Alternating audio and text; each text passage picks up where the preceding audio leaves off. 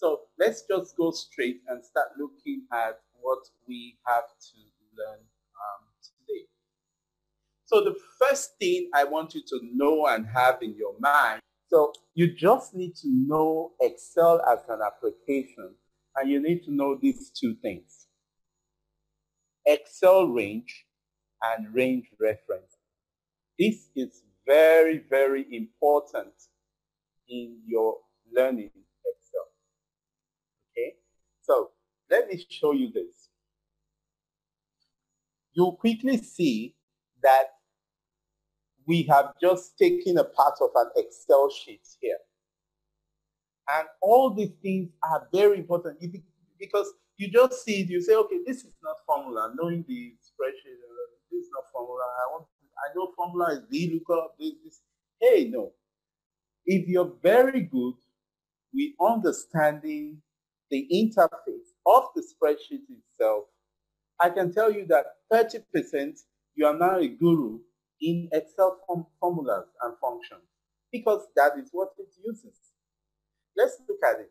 We said that a range reference is defined by column, and row address.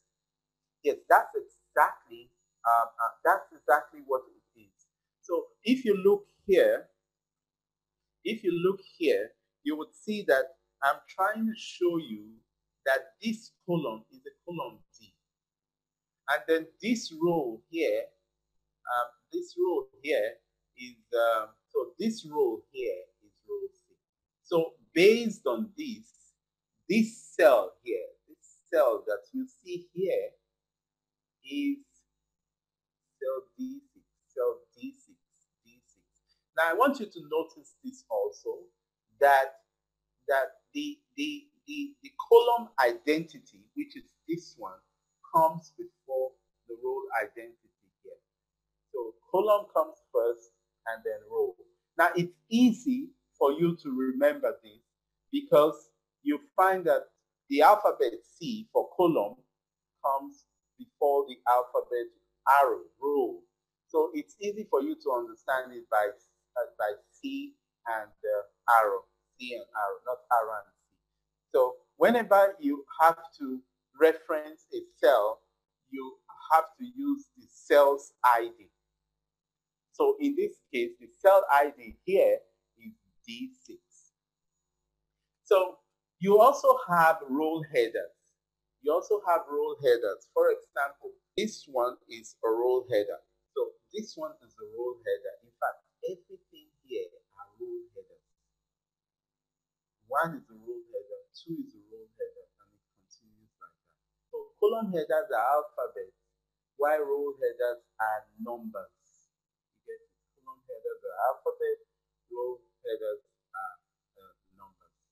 You need to know this. And so we have about over 16,000 columns.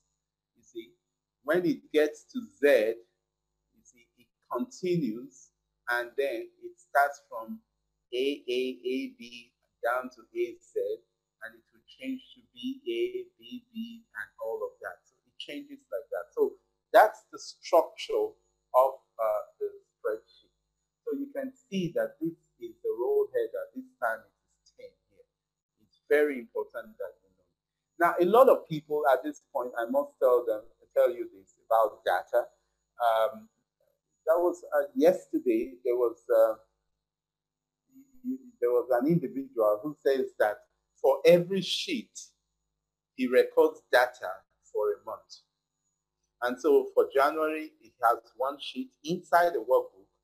And then for February, he goes to another sheet. For March, he goes to another sheet. And I tell them that if you have up to 1 million rows in a sheet, why go to a different sheet to record for a different month? Because he or she will come back to me tomorrow and say, you know what, the boss says that we should analyze for the whole 6 months. And I'm having a problem consolidating all of this data into one sheet. So that's what he or she would have done right from the beginning. Now, I'm not telling you that you have to use the entire 1,000 rows, no. But what I'm only telling you is that you can do your best to use at least half of the capacity of a sheet. And for many of the kind of data that I've seen people storing, they could do that. I mean, a sheet could contain data for the entire year. And so you can easily use pivot tables.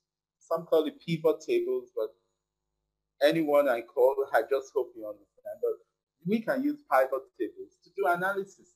And pivot tables helps us to run away from Excel functions and formulas and still get our answers. So we want to have this knowledge of this interface so that it helps us in carrying out analysis quick and fast. The next thing we should try and understand is, referencing ranges. Now, when we say a range, a cell is a range. One, like you can see here, we have one cell range here. You get it? We have one cell range here. We have a column here, but it's a range also. But it's a range that has more than one cell. So if it's just one cell, we know that it's the column identity and the row identity. Okay? But what if it is more? What if it is more than one cell, like we see in this other case? Okay, so here, if you look at it closely, you would see that it follows the same principle here, but just a little differently. It takes the cell address of the first cell, A1, and it uses the colon to indicate that this is from this cell to A5, the last cell. So if you go to, let me just do some, let me, I want to just show you something. Let's just come to this Excel sheet and let me demonstrate that. I'm going to, let's just call it range reference. Okay. And so what we're doing here is that we are trying to show this cell up to this one here. Okay. So what it actually does is that it takes this cell and then takes this other cell here and then uses it to define this column that we have here. So it's not difficult. So assuming I have 1, 2, 3, 4, and 5. Now I can sum all of this. I can sum all of this in this cell by simply equal to, I'm going to say sum, and I'm just typing in this A1. I'm not selecting anything. So you can see that it has picked A1. And I'm going to put a column here, and I'm going to put A5. And see it's selected. It knows that, yes, this is what I'm taking in. So it is always a good practice for you to type in your function. A lot of people are taught in Excel training to use this function icon to enter formulas. And I tell you that it's a limitation because sometimes when you want to enter complex formulas, the function wizard will not help you to do that accurately. You need to execute one, come out of it, go to execute another one inside. But when you know the parts of the formula that you want to implement, you just go straight and implement it. You get it. So this is what we're trying to say when we talk about using Excel ranges. So let's go back to this.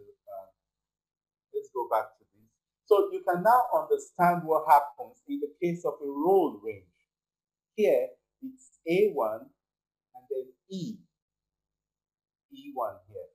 You see, it uses that to reference this row.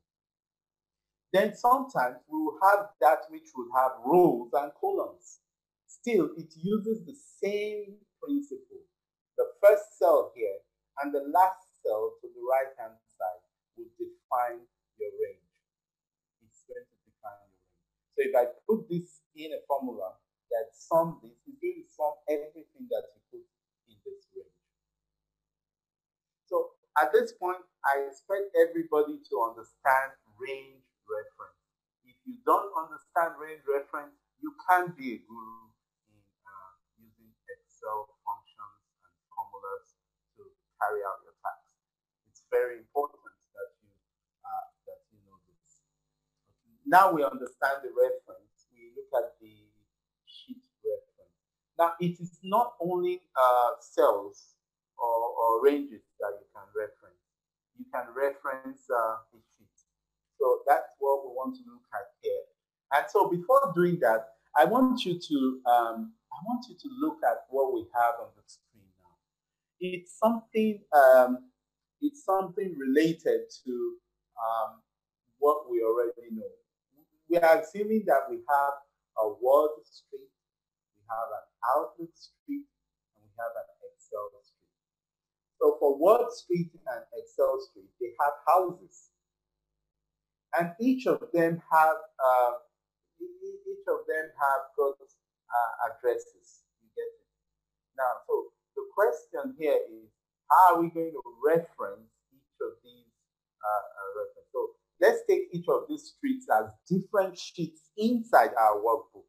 Different sheets inside our workbook. So what actually happens is that if I want to reference house A here in Wall Street, it's going to be Wall Street and exclamation mark house A4. And so here it's going to be Excel Street exclamation mark house B2. Now, if you understand this, it's not difficult for you to understand how it works inside Excel. You get it? It's not difficult for us to understand that. And I'm going to show you real quick. Okay? So I'm going to stop this. Let me just show you the next slide before we go to an actual Excel worksheet and show you what is happening. Okay? So we have a sheet 1 here. That's the sheet name here. That's sheet 1. And then, like I tell you, this can change it because we could call it, we could rename it. You just right click on the sheet name and rename it to something else. And then that will take another name. But whatever name it takes, they behave the same way. Okay? You can also double click a sheet name and then overwrite and write whatever name you want to give to it. So those are primary to Excel. So, but by the time we want to reference maybe in a sheet, in a cell in this sheet, you see that it changes. It's not just A1. We say sheet 1. You get it? We say sheet 1. Okay? Sorry for that. So we say sheet 1 and A1 in order to reference it. This will give us the value that is in A1 here. And so we can do that even if we want to do ranges. So let's just go to an Excel sheet and demonstrate this. So I'm going to go back to this share, and then let's demonstrate it here. What I can do is, okay. So let's assume that we have this sheet here. I'm going to bring in another sheet here. So we have numbers here. So I'm going to come in here and just to any cell, actually. Let me just do here. And I'm going to say that this cell is equal to sheet. And then I put the exclamation mark and I put A1. Sorry. Let me just do this. I guess so okay. I was thinking that sheet 1. So you can see that it's using the name. It's using the name we have here, range reference, then an exclamation mark, and then it is doing this. I just hope you see it clearly here. So it is using a range, reference, then it has an exclamation mark, and then it has A1. So what we can do is, let's assume that you want to sum. You see here, you can actually do your sum, and at this point, just come in here and then select all of this. Excel helps you to put that in there. Excel helps you to do, and if it's just one function, right? The Excel sum is the function here. If it's just one function you are using here, you can just hit your enter. Especially if you have Excel 2007 and above, I think you can actually do that. So you see it here. Here is the formula that has been implemented, and this is the sum of it. So you can actually write functions across sheets, not only on just one sheet. A lot of people just feel that it has to be one sheet, and so they have to create another sheet to compute. No. So what it means is that I can have my raw data in one sheet, and I can do summaries in another sheet, so that I can give my boss a report. All right. So we're back here, and so that's how you can, across ranges, you can enter formulas, functions, and carry out your tasks. So you can play around with that, and if you have issues, let me know, so that we can